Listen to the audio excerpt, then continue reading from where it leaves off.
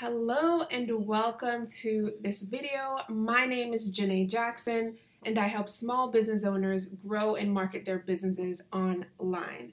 In this video, I'm going to be sharing with you how I move email, newsletters, email templates, and the like from Flodesk and into Go High Level. Now, if you don't know already, Go High Level is the best CRM and customer business management software on the market. And one of the awesome features that they offer is email marketing. And so I am moving my clients from their current email marketing providers, for example, Mailchimp, Flodesk, and the like, on over into our Go High Level system. And I'm going to show you how I do that. Move emails from Flodesk into Go High Level. So here we have your Flodesk, and currently I'm using, let's see here, let's just go to the home page and I'll show you which sequence I'm using at the moment. So if I go to workflows, nurture sequence 2021. So in here, I've already moved over most of the emails, but I just want to show you how I'm doing it a quick and easy, simple way. So if you want to move over any other emails, you can do so. Or if you want to create new emails from scratch, you can do so as well. So here, let's do this email right here, the 3 C's, the 3 self-C's, 5 ways to practice self-compassion. So I would go ahead in here and let's go edit. And you can kind of see what that email looks like in Flodesk. And over here, I've created a similar template. Okay, so I'm going to go ahead and I've named it Clone Me. So you already know this is where you want to start. And this has mostly everything formatted to how you had it before in Flodesk. So we're going to go ahead and clone. And let's see how you have it named.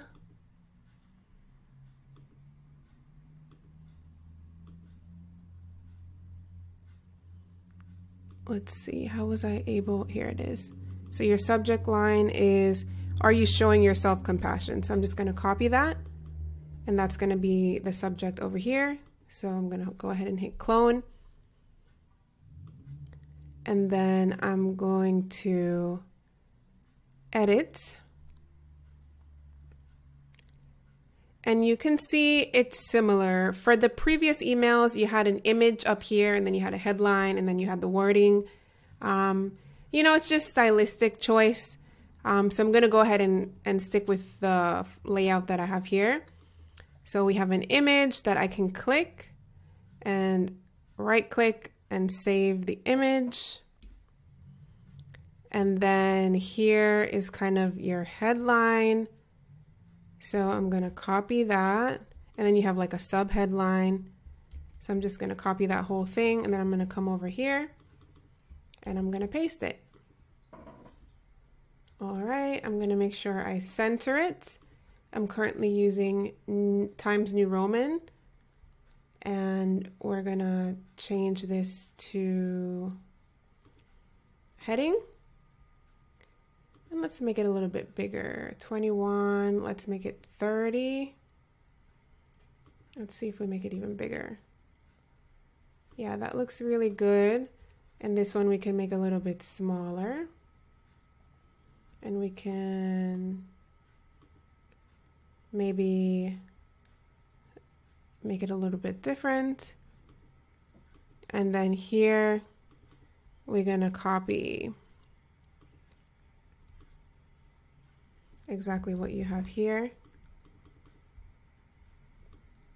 Get rid of this and paste.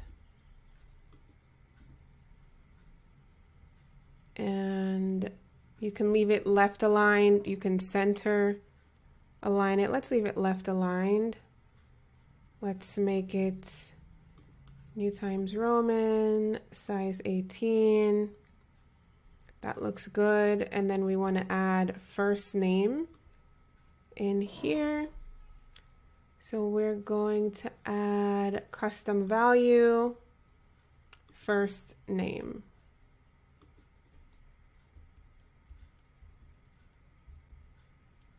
Make sure there's a space there. All right, so there we have it. And then you have another sub headline down here, which is the blog post. So I can keep it all in the same box and just skip another line, center align it, make it bigger, and then copy the link from over here that you already have. Perfect. Read the blog post. All right.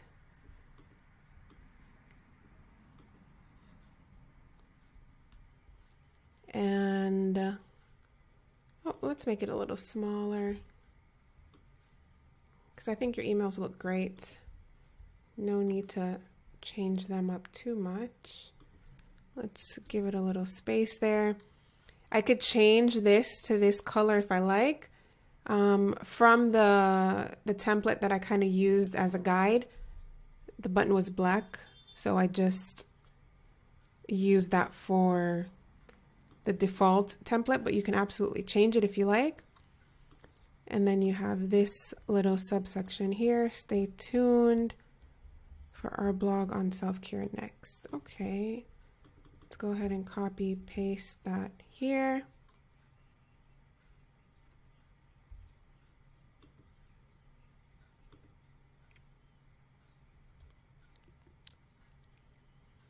All right. Let's format the font. Perfect. I like it like that.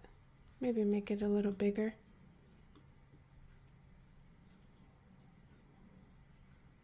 Yep, that looks great. And I don't think we need this Facebook button here or this, so we'll just take it out. And there you have it. Oh, we have to add the image that we saved, so I'm going to go here, replace the image, add a file. There it is, upload. And here it is. And voila. So you have it here already. So actually, I think we can just take this one out and bring this up a little bit. Perfect. And that's kind of how I've been duplicating your emails from Flodesk. Most important thing is to make sure that the links are correct. So it's the link to the blog post. And then these have been pre-filled for you with the correct social media handles. So I'm just going to come up and I'm going to save. Make sure that I see the correct time that it is now. And then I'm going to exit.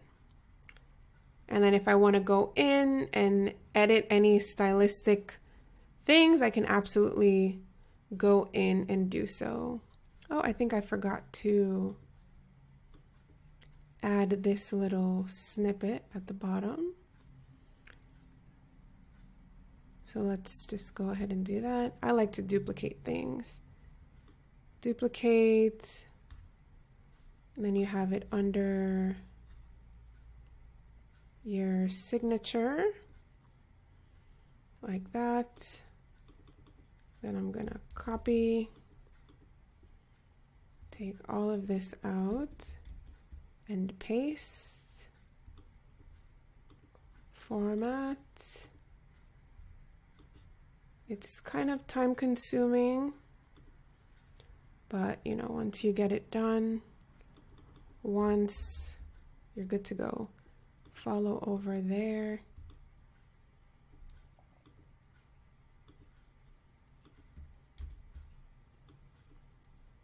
All right, because you've been promoting the Facebook group in all of the previous emails.